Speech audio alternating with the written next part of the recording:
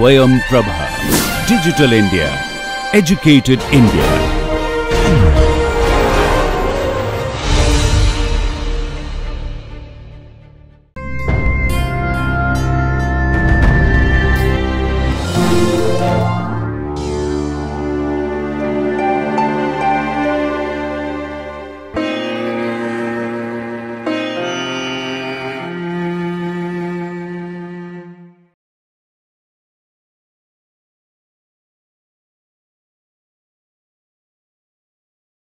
Hello, I am Anju Kagal, and today we will continue with the intestinal nematodes, part 2 of intestinal nematodes.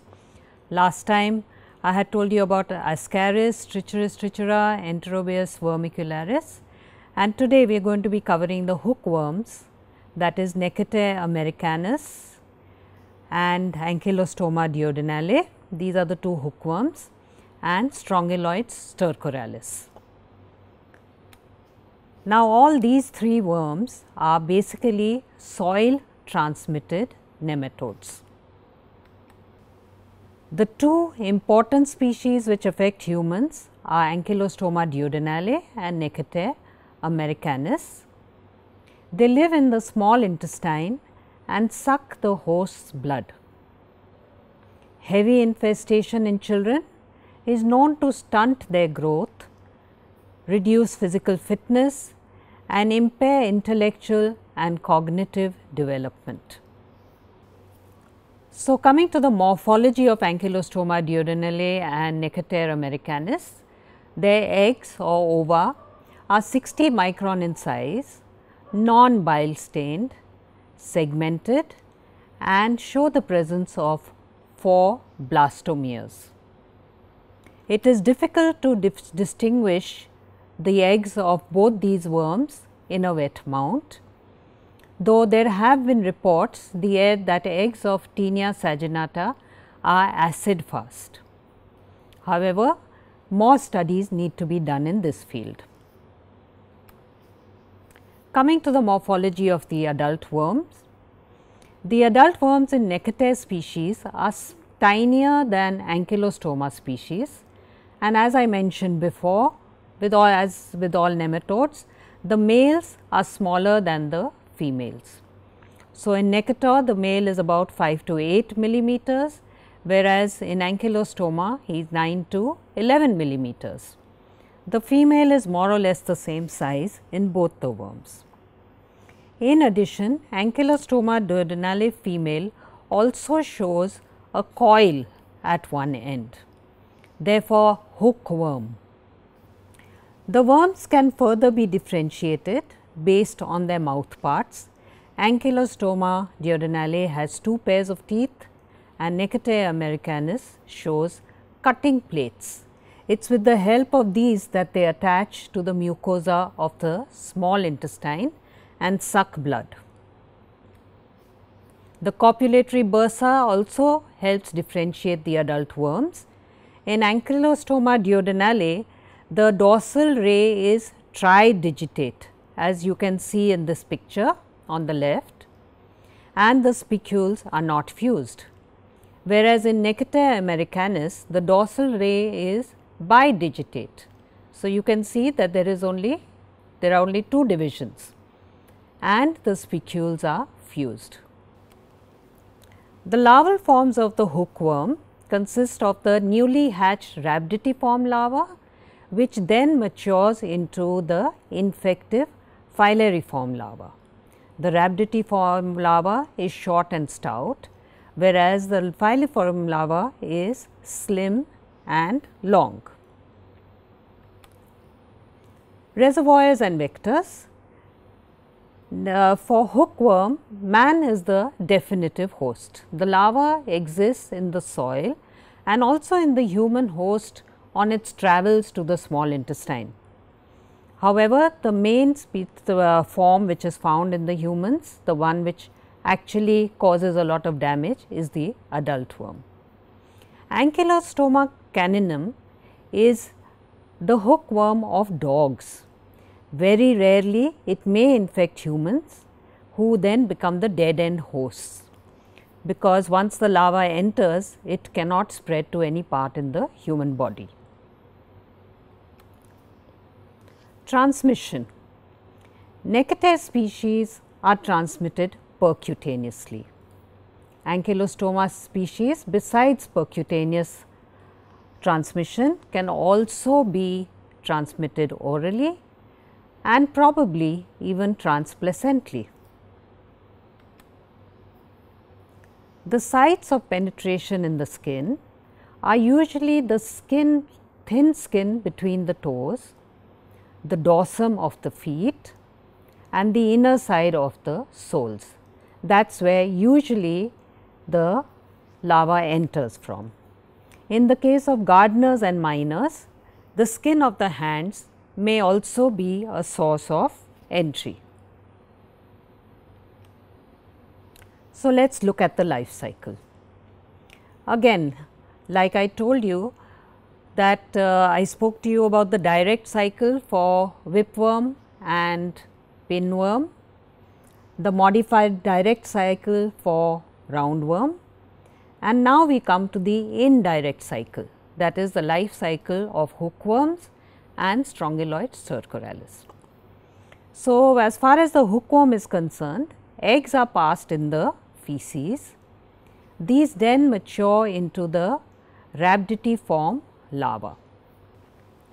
This maturation of the rhabditiform larva takes about 1 to 2 days, provided an optimal environment is provided. And what is this in optimal environment? So, these are fuzzy worms. So, they need to be in a shaded, cool, moist place. Then they will develop into the rhabditiform larvae. These further develop into the slender infective filariform larvae over the next 5 to 10 days. Filariform larvae can, under the correct environmental conditions, stay alive for up to 3 to 4 weeks. And it is this filariform larva which penetrates the skin.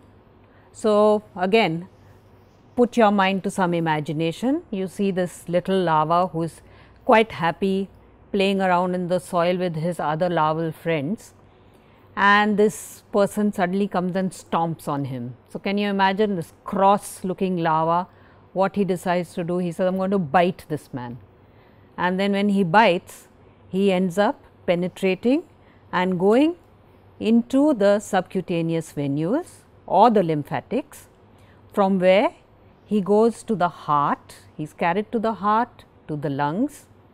In the pulmonary alveoli, he breaks through the pulmonary alveoli, and we have got our teenage larva out here who decides now that he has to go on a trek. So, again trudges up the trachea, reaches the top of the hill, peeps over, looks into the esophagus and falls into it, sliding down very gleefully till he reaches the stomach, where he does not enjoy the acidic environment, and so he quickly makes a getaway and reaches the small intestine, and here he will mature into the adult worm.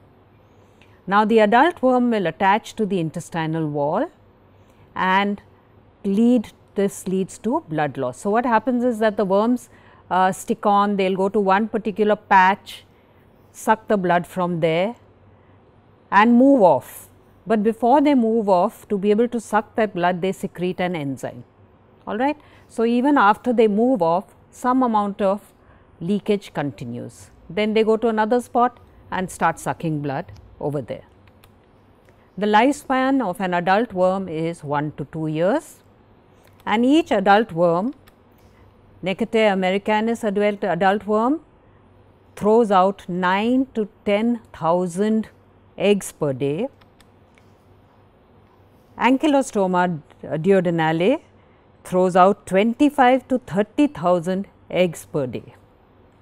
All right. So, you can imagine how they manage to transmit or spread their infection.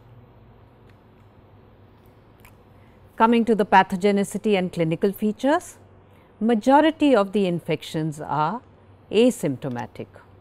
However, In patients who have heavy infections, there can be symptoms due to the migrating larva or due to the adult worm. Now, as I mentioned to you earlier, these worms are very tiny, the adult worms are really small, and therefore, they can't really cause obstruction. Symptoms produced by the larva include lesions in the skin, lesions in the lung, and a new disease, Vacana disease, which is caused by Ankylostoma duodenale larvae which are ingested. So, let us look at the skin lesions. You get something called Ankylostoma dermatitis or ground itch. This usually occurs at the site of entry and lasts for about 2 to 4 weeks, and although it is called ankylostome dermatitis, it is more common with Nematodes infections. So, the slide on the picture on the upper right side shows you what a ground itch looks like. The next lesion that the larvae can produce is called creeping eruption. These are reddish itchy papules which have a serpiginous appearance and appear along the path of travel of the filariform larvae, also referred to as larva migrants. Now, these larvae, after they produce these in the skin, which happens 1 to 2 weeks after entry, will then burrow deeper and get into the subcutaneous venules, from there to the heart and then to the lungs.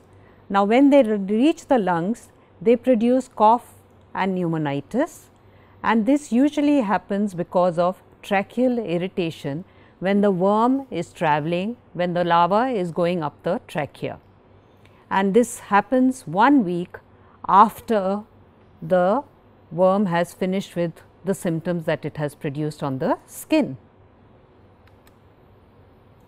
Vacana disease is characterized by nausea, vomiting, pharyngeal irritation, cough, dyspnea and hoarseness of voice, and this is seen with Ankylostoma duodenale. Hookworms, like I told you, they attach to the intestinal wall. In the case of Ankylostoma duodenale, it has nice teeth with which it attaches, and in the case of Nematodes americanus, it has the plates with which it attaches to the intestinal mucosa. The severity of symptoms depends on the load or the worm burden. So, if a person has 100 to 500 larvae, the worm load is considered low and usually there are no symptoms or mild symptoms. In the case of medium load, which is 500 or more larvae, and a large load which is 1000 or greater, these are the people who will present with the characteristic signs and symptoms of a hookworm manifestation, of a hookworm infestation, I am sorry. So, the most common ones are epigastric pain, diarrhea and vomiting during the early phase of the illness, and when the hookworm infestation is large, then the patient will have a chronic blood loss and he will present with a microcytic hypochromic anemia. Each adult hookworm sucks about 0.2 milliliter of blood per day, and like I said that at the puncture sites also hemorrhage continues for some time even after the worm has moved away. Epigastric pain, diarrhea and vomiting usually occurs 4 to 6 weeks after ground itch.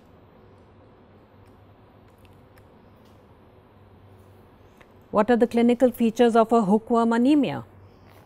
There will be extreme pallor, the patient will show abnormal appetite, he will have a perverted taste for mud, lime. Epigastric tenderness with dyspepsia is often a feature, And as the blood loss continues, then the patient will have a characteristic puffy face, pedal anemia. In young children less than 5 years, growth is stunted, mental and cognitive impairment occurs. And so, you have a child who is pale, plump, with a protuberant abdomen and dry, lusterless hair. Eosinophilic enteritis presents as repeated episodes of abdominal pain in 97% of cases. And these episodes, their severity increases gradually.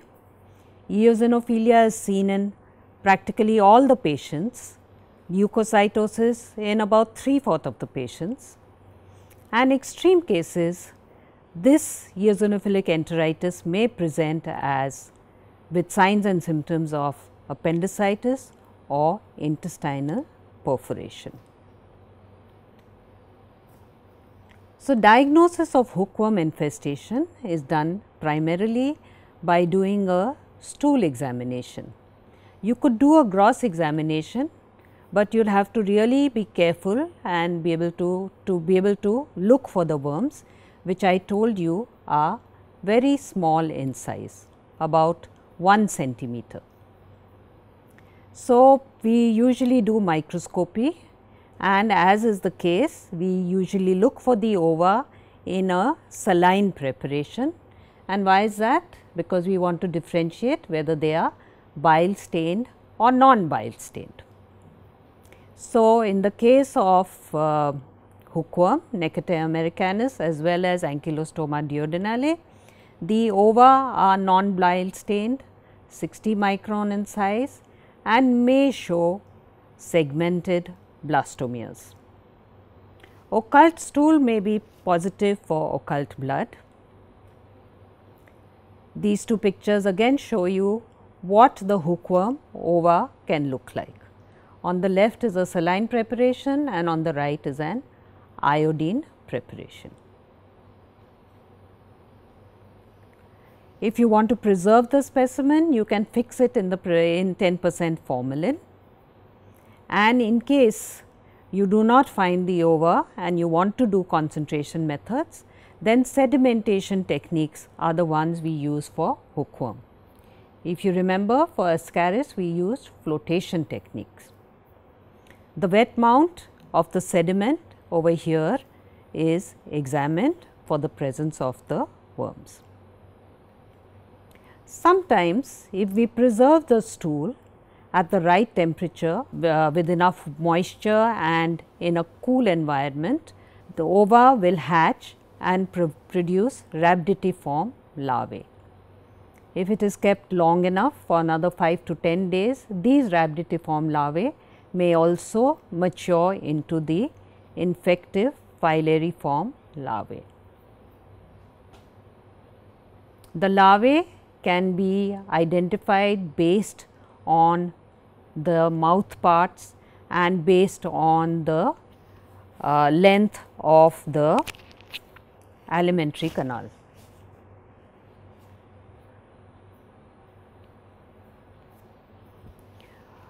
A smear examination of the blood would reveal a hypochromic microcytic anemia together with an eosinophilia. Treatment of hookworm infestations is done with albendazole, a single dose or daily for 3 days, mebendazole 100 milligram twice daily for 3 days. Mebendazole given for 3 days is found to be more effective than a single dose. Thiabendazole creams may be applied topically to attack the migrating larva in cutaneous larva migrans. Pyrentyl palmoate may also be given to treat hookworm infestations. Wheezing and cough are managed with inhaled beta agonists. So, therefore, when you have a patient with a hookworm infestation, so usually the patient is going to present to you when he is anemic, and therefore, it becomes important to try and elicit a history about whether the patient had any lesions on the skin like an urticarial rash, serpentine rash, whether this was followed by any pulmonary symptoms like a dry cough due to irritation of the trachea, to indicate whether this anemia may be because of a hookworm infestation. In addition to getting rid of the worms, we must also treat the patient's anemia, give vitamin C supplements, and also give anti-itch medications like Benadryl, Atarax, or a hydrocortisone cream for the cutaneous larva migrans.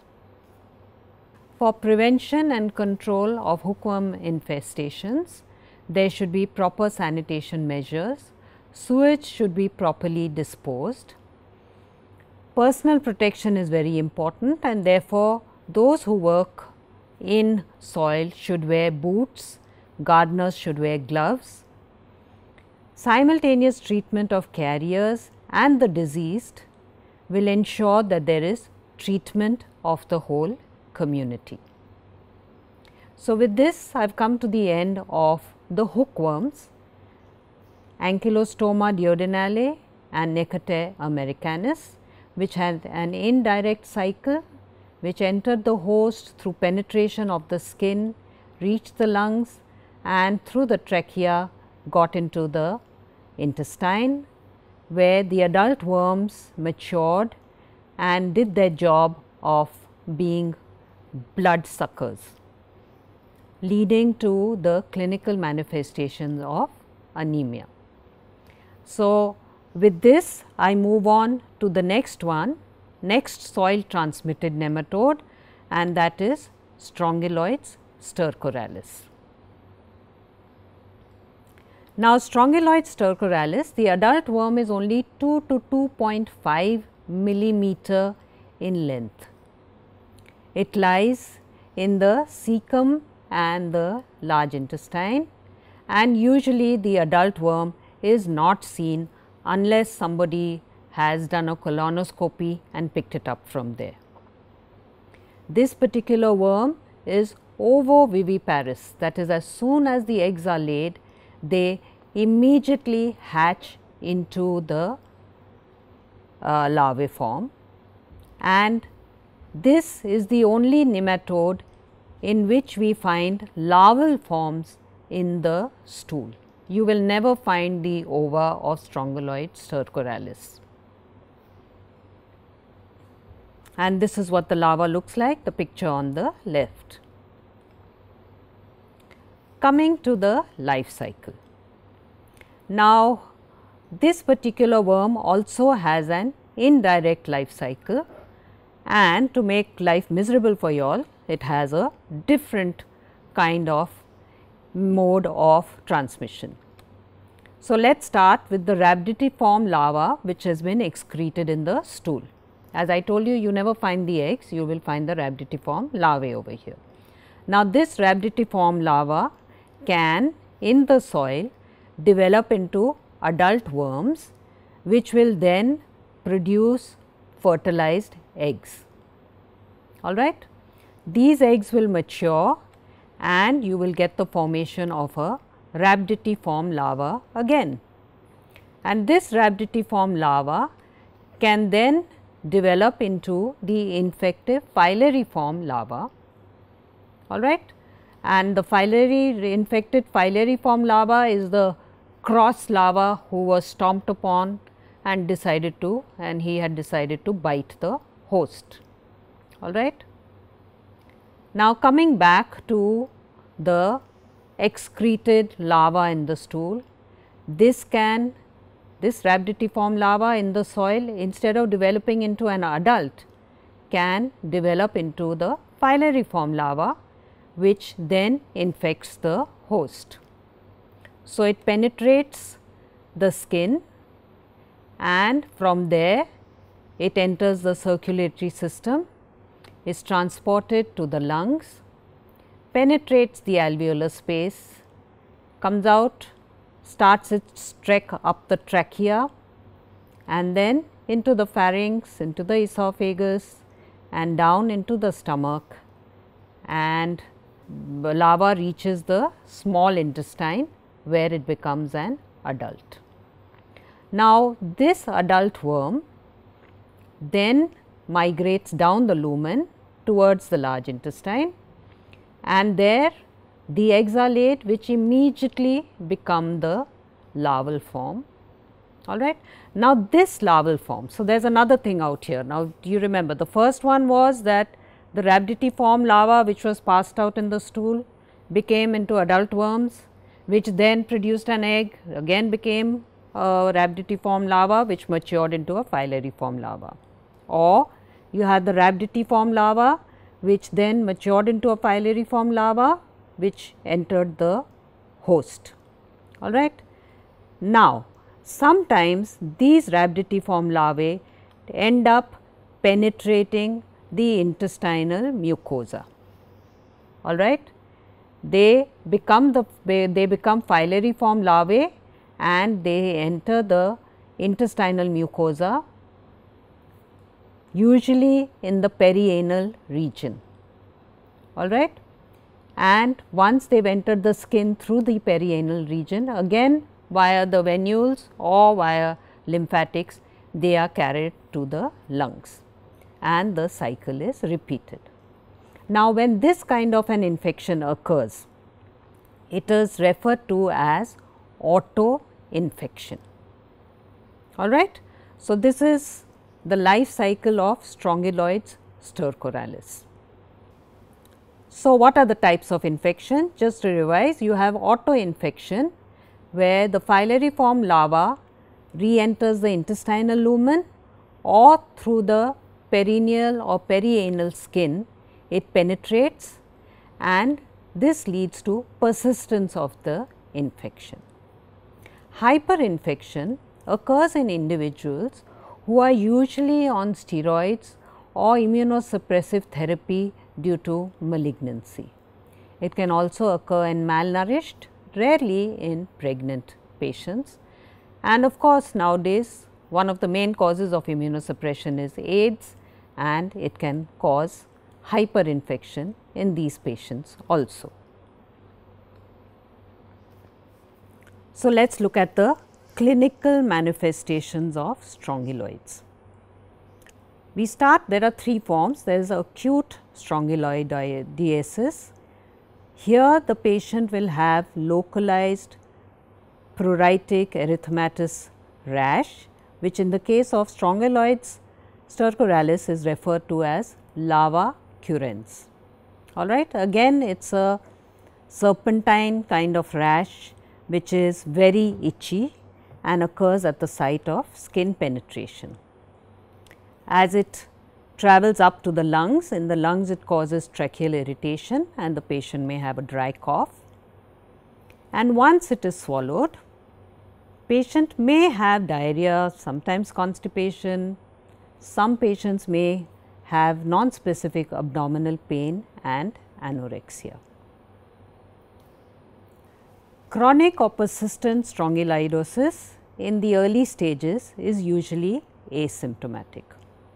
However, you can suspect it in patients who will report to you with an urticarial serpingeous rash on the buttocks, perineum and thighs. These patients in addition will also have epigastric pain, intermittent episodes of diarrhea and constipation. So, when you have a patient who is coming to you with this kind of a serpingeous pruritic rash on the thighs and buttocks and has epigastric pain with intermittent episodes of diarrhea or constipation, you must definitely think of a persistent strongyloid infection. Very rarely these patients will show the presence of occult blood in their feces, and still more rarely some of them can land up with massive colonic or gastric hemorrhage.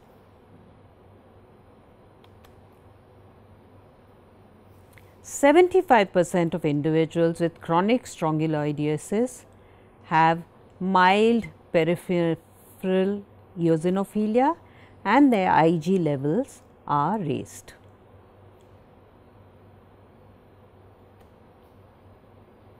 Hyperinfection and disseminated strongyloidosis.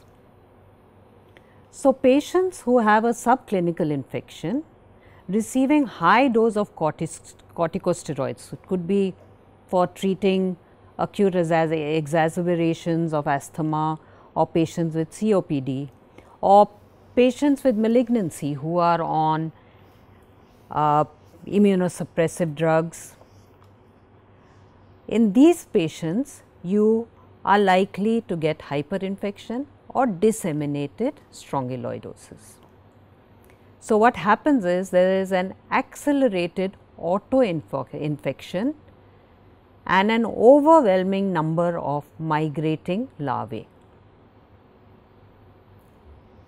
In hyperinfection syndrome, the larvae are limited to the gastrointestinal tract and the lungs, whereas in disseminated strongyloidosis, the larvae can invade numerous organs. These patients present with gastrointestinal manifestations, just like those intermittent bouts of diarrhea, constipation, sometimes occult blood in the stool, but these patients may also present with ileus, bowel edema, intestinal obstruction, because this is not because of the worms per se, but intestinal obstruction, mucosal ulceration, massive hemorrhage, and because of these larvae entering into the blood circulation or into the peritoneum, they can give rise to peritonitis or bacterial sepsis. Pulmonary manifestations and findings could be cough, wheezing, dyspnea, hoarseness, pneumonitis, hemoptysis, and in the extreme cases respiratory failure. Radiological diagnosis, an X-ray of the chest would show diffuse interstitial infiltrates or consolidation. In the case of worms which have migrated to other sites, you can have neurological symptoms like an aseptic or gram-negative meningitis. Larvae are very rarely seen in the cerebrospinal fluid, meningeal vessels, dura, epidural, subdural and subarachnoid space.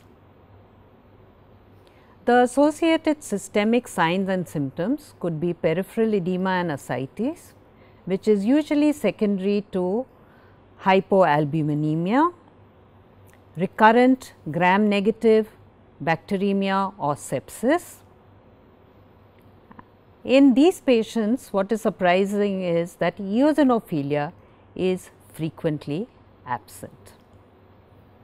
Okay, so, we have gone through the clinical presentation of a person with strongyloids infection.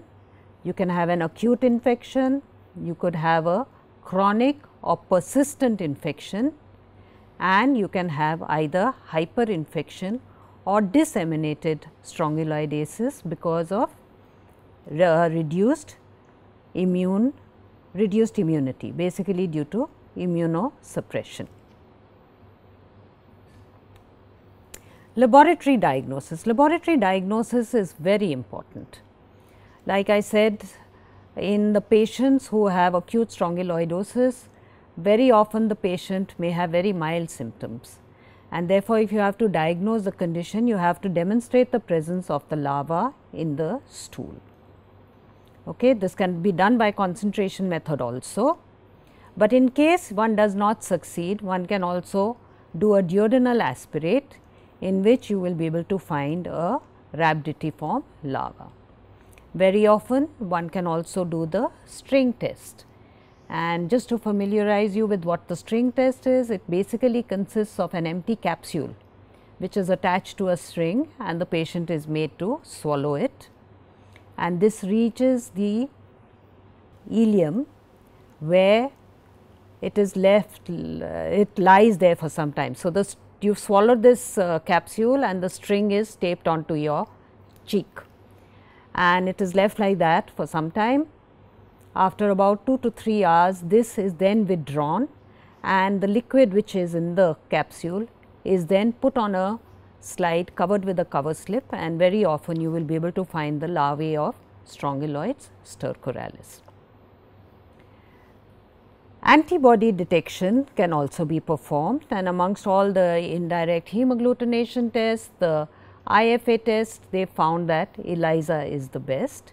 You can detect the presence of IgG antibodies to the filarial larva.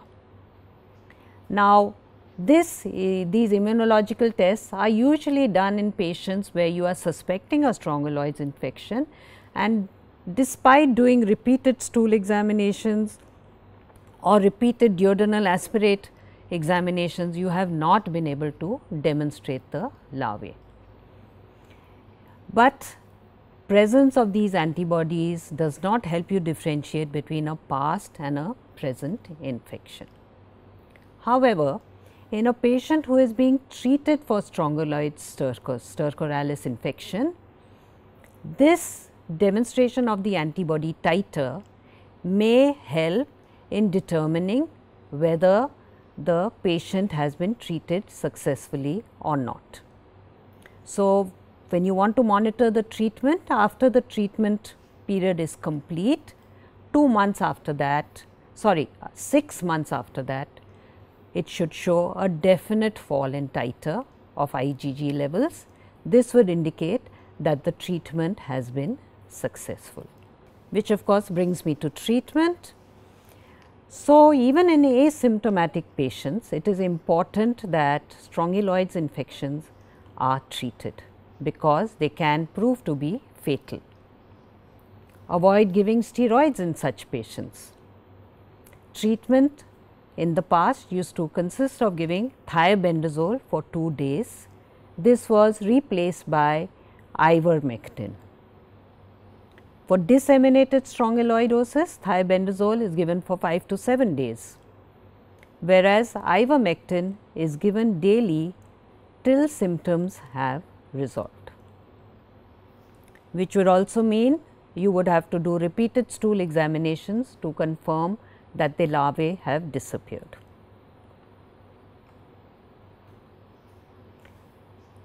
So, the larvae should not be detectable at least 2 weeks after completion of treatment.